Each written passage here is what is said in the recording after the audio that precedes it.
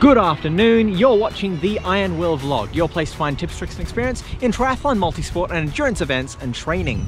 So it has been a week since the Blackmore's Sydney Running Festival, where I ran the full marathon, which is the Sydney Marathon, which it was a lot of fun. I didn't quite make my goal time, unfortunately. A lot of that was due to starting off a little bit too strong. So I was supposed to aim for an average of, I think it's about 5:10 minutes per kilometer. And I started off at about 4 to 4.5 minutes per kilometer. Really just burned myself out at the start and suffered for it in the second half. And I went into the marathon with a couple of injuries. So I had Achilles tendonitis in my left Achilles. I had a sort of knee injury on my right knee, which it kind of grabs when I bend it in a certain way. And I also had some sort of weird tendonitis in my hip, which all have been causing annoyance and disruption to my training for quite a while. And a lot of that disruption to my training and the lack of proper training really contributed to my not being able to get to my goal time.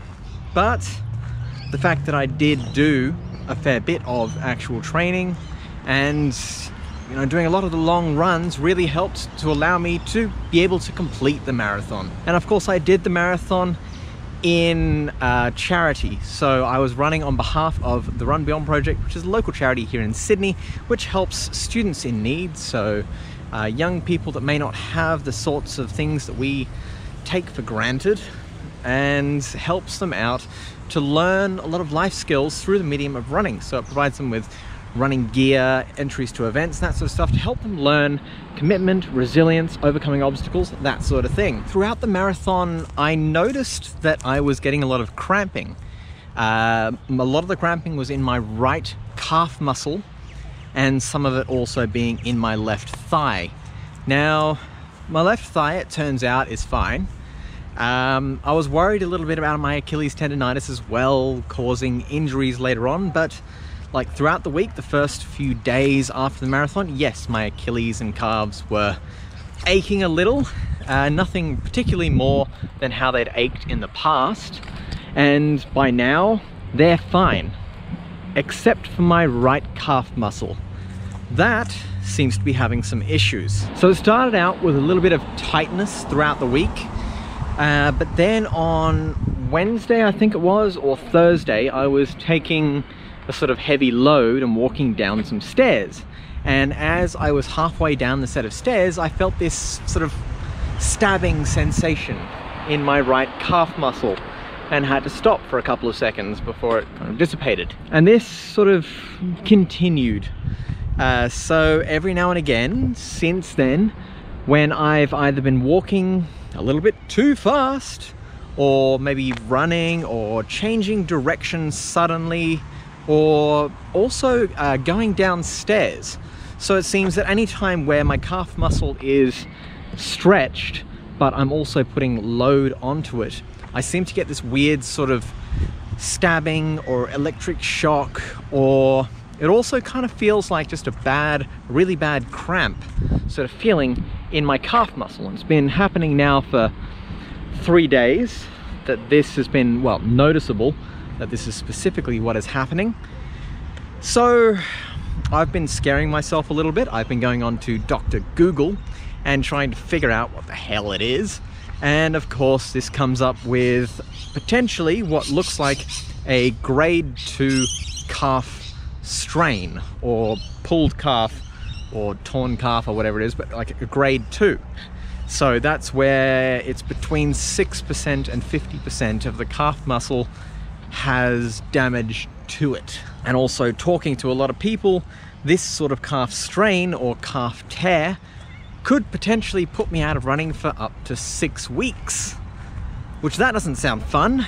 I mean, in 63 days, I think it is when I've got my next triathlon planned. So that's the Western Sydney Half Ironman. Now, if I'm being taken out of running for 6 weeks, that's also probably going to take me out of cycling potentially for at least a few weeks.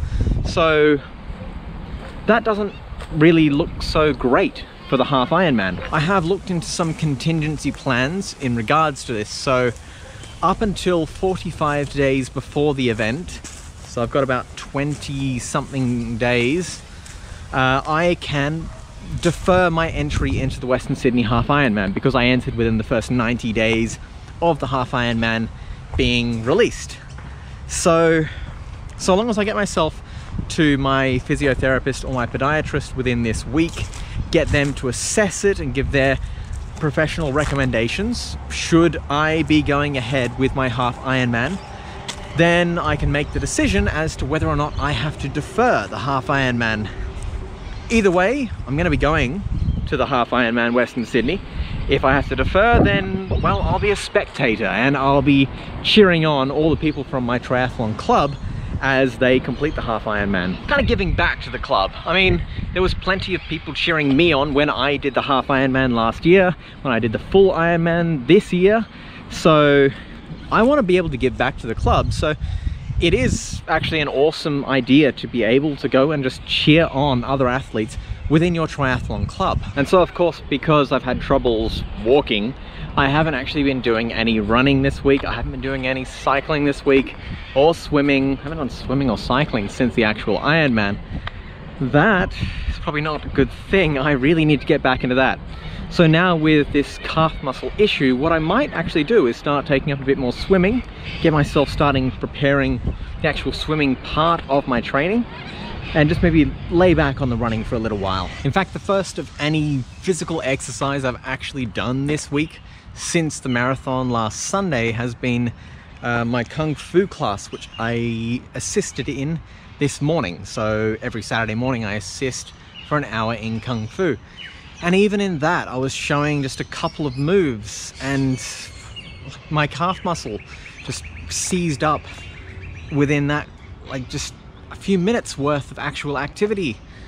So it's really restrictive in what this injury, whatever it is actually doing to me. Of course, once I've figured out what the hell is currently happening to my calf muscle, and I've seen a physio and I've got diagnosis, and I've got sort of exercises and things you can do to help prevent whatever this is that's occurring to me, I will make a video about that so that I can help educate people out there in what to expect from whatever this is. Thanks for watching. If you want to check out my video from the race day that happened last week at the Blackmore Sydney Running Festival, where I attempted to set the Guinness World Record title for the fastest marathon run in a Kung Fu uniform, but ultimately failed, I'll leave a link up here. If you want swim, bike, run and exercise content every week from here in Australia, then hit that like and subscribe button, and I will see you in the next one. Cheerio.